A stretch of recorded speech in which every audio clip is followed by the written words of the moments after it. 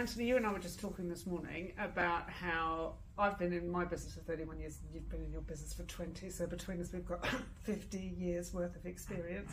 Anthony said that made him feel really old, and I told him to off because I am approaching my 52nd birthday.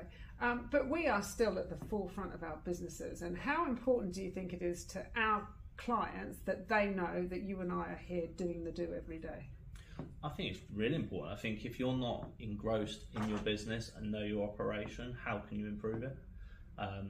Yes, you have great teams and they all do a great job, but if you're not out there doing bits of it and understanding your business, how can you really take it forward?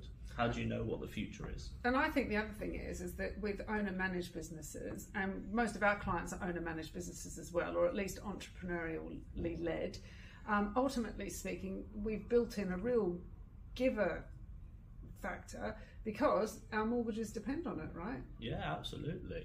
You know, ultimately, if my business doesn't survive, neither does my home, neither does my family. So, you know, I feel that if I'm not engrossed in my business and understanding my business, how really can I make sure that it survives and flourishes?